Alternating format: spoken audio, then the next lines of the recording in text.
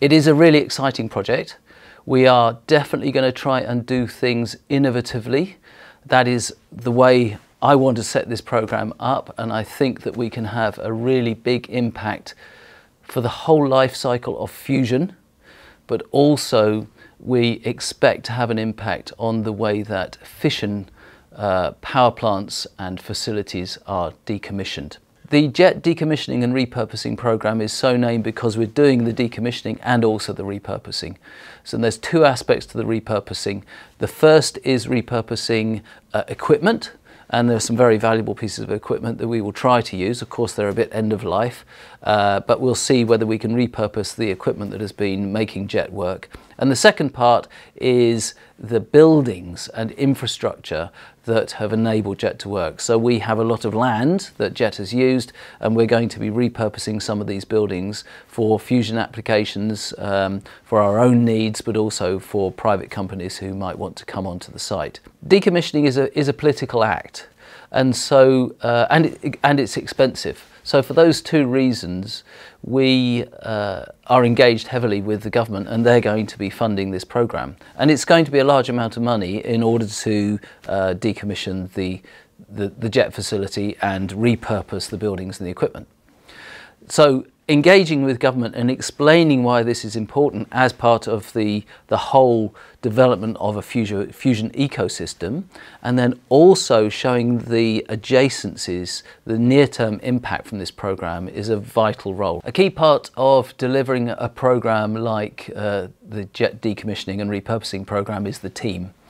And I mean the team all the way from government right through to the people who are operating the machines, doing the day-to-day work in the JET buildings. And we separate that into sort of governance and then obviously program delivery and program management. And the key there is to align the two together so that actually that whole team understands what the purpose is and they understand their different roles, and it works together.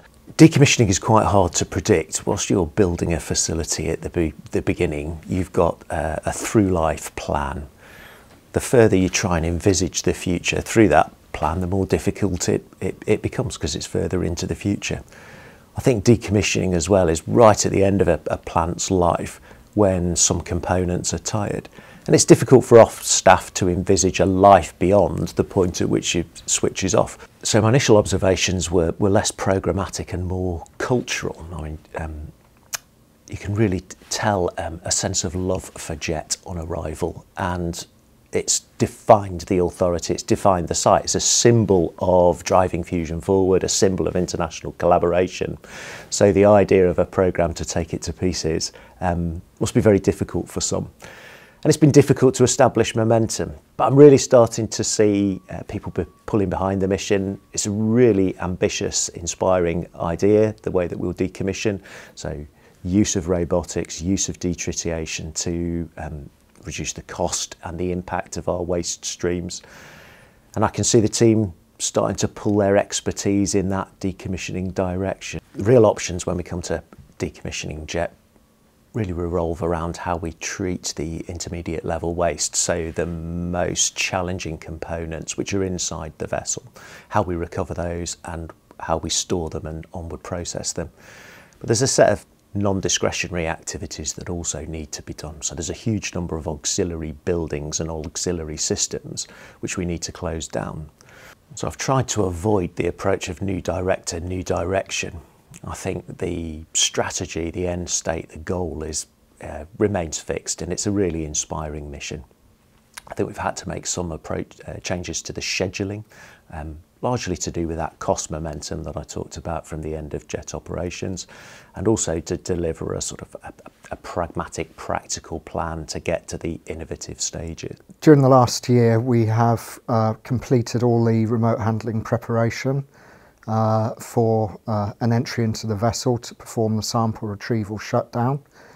So this is a really important part of the JDR programme, through which we're recovering samples from the vessel to help characterise it, while also completing the JET scientific campaign by gathering important data for the physicists. We're also developing the longer term strategy for the disassembly of the tokamak which will be done in a number of stages in the coming years. So that's quite a complex piece of work itself to reverse engineer the tokamak. We're also charged to reduce the footprint of the jet estate to enable a number of facilities to be repurposed for other scientific experiments.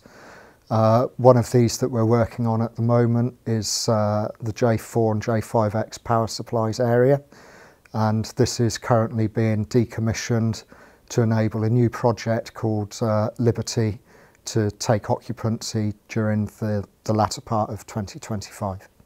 So it's not all about jet. There is jet, the torus, the machine itself, but there's also the surrounding areas, such as the walls or the support buildings. So we expect different kind of waste from concrete, metal, plastic waste, etc. And the UK legislation splits the different waste streams into different categories. So we have the intermediate level waste. So this will be basically everything which is inside the donut, inside the torus. We will have low activity waste. So that with a lower content of activation products and tritium, which is our main radionuclide. And we'll have low activity, low level waste, so it's even less. And then out of scope regulation, so basically not radioactive. So we need to make sure that we split the waste in the correct category, because the waste disposal routes will differ. In terms of tonnage, we expect between 230 and 250 tons of intermediate level waste, 6,000 to 7,000 tons of low activity and low level waste. And as a function of what we do with them, we may expect up to 150,000 tons of out of scope regulation, so basically non-radioactive waste. I head up the Office of Site Management, and our department is in charge of keeping the decommissioning site safe and operational, and we also support the other functions within decommissioning, such as decommissioning and handling and the waste stream. We're very much the gel between everything, so we've got that core group of jet operations staff that's come with us. And we do a lot of the core activities, like ensuring that the plant is in a good operational state. And it's been a very collaborative effort in shutting the vessel down and now making those cost savings, but also making the decommissioning site fit for the future. But we do other things that facilitate the other functions, such as for sample retrieval, my team are the ones that open the doors to the vessel that allow the remote handling equipment in. We are leading on creating laydown space as we start to take bits of plant apart. And my team also provide the worksite managers that are leading on keeping the work sites for decommissioning safe. The development programme for the remote handling system had to initially look at the legacy remote handling that was originally built and delivered to site in the 1980s. So what we had to do was go through quite an extensive period of time to understand the legacy design, interface new capabilities into that, and then design a completely new wiring and network infrastructure, new control system, quite extensive development work packages, and then actually retrofit that into a legacy mechanical structure. That itself took several 100,000 hours of engineering and technician time. So we have a lot of materials, Inconel, stainless steel, carbon fiber composite, tungsten and beryllium. And the detritiation R&D project aims to demonstrate the technical feasibility of detritiating those, but also to establish some sort of recipes. So basically, what would be the optimal operating conditions to obtain the result we want to declassify the waste whilst saving energy. Characterization consists in assessing the level of radioactivity of the different waste we're going to be producing and the different areas they come from. So basically what we have to do is to map all the areas we want to decommission, choose representative samples of every area and analyze very thoroughly. Putting JET into a safe state took many months and involved the collaboration of numerous people. There was many mechanical and electrical systems that needed to be shut down to make the vessel safe, along with associated plans such as the cryogenics. JET is now constantly ventilated and the off-gas tritium is sent across the bridge to AGHS where it's managed appropriately. Previously, people were very, very focused on the technical achievements of JET, process waste timely, and basically enable the science to happen. And we're still doing that, but conversely to what happened before, we really have to be mindful of the tasks we carry out and the costs involved.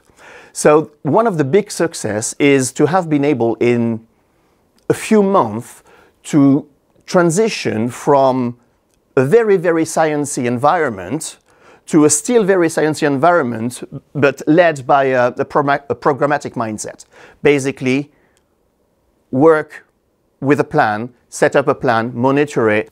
I've been forming a team whilst we've been in a very challenging period of shutting JET down.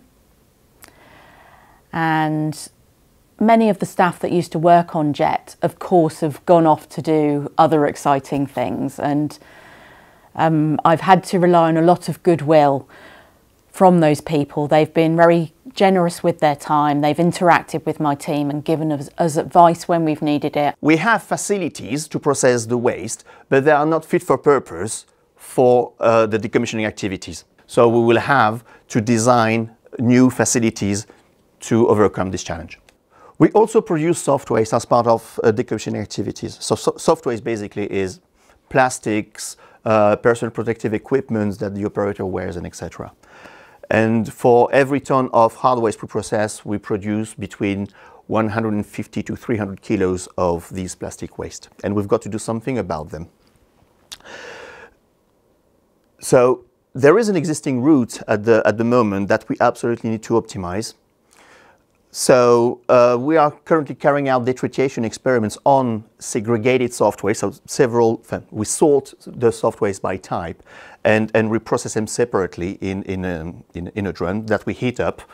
We collect the tritium, and what we are aiming for is to marry the detritiation process to the characterization process. So basically, as a function of what we have, the tritium that we have recovered, we can infer the remaining activity of the waste. For my team, the next 12 months is very much about preparation for future decommissioning. We've got some small decommissioning work going on already, but we are going to be preparing to make both the site and the team fit for the future. So we're learning, well, finding more and more that UKAEA needs to partner very closely with industry to deliver the programme successfully in the coming years. As we progress through decommissioning of the JET machine, we're seeing this as a lead and learn programme, and in doing so we've already done quite an extensive R&D project to identify new and novel technologies such as cold cutting for the diverter coils, where we'll deploy a large-scale circular saw, probably around about a 1 metre diameter cutter to remove the diverter coils, and then a robotically deployed and operated laser cutting system to remove the structures from within the vessel. Those technologies have a lot of applications elsewhere. So those non-discretionary activities, what we call the decommissioning basics, getting those right will buy us the financial headroom to explore some of the more innovative approaches. And the authority's got some amazing capabilities. So you look at its investment in robotics and the development of Mascot and the booms that operate inside the vessel, the materials research facility, understanding the materials that will come out of jet and which comprise all of its external structures, and also its tritium handling capability. If we can merge all of that together to approach waste in a completely different way, I think that's where we will make the biggest difference, both to fusion but also to adjacent sectors. Everything's currently on track. Short-term goals are, as I said, to get the sample retrieval campaign finished, and then we'll know what we're dealing with, and then we can come up with a plan that will be understandable to our regulator, the Environment Agency, and to the government. And then medium term, we've probably got to build some facilities because we're going to be creating an amount of waste that we have to deal with. So that's a key point. And then longer term, we're going to get into, day-to-day operations where we're pulling things apart and they're going to be disappearing down the right waste routes in the right way. A key word that is going to, is going to be written into everything we do is sustainability. And I think that's something that the world is wrestling with. And maybe I should finish on this point, that actually we're no longer in a position where fire and forget is possible. We have to think about whole life cycle. We have to think about sustainability, so repurposing, recycling, as part of an everyday action in these big programs.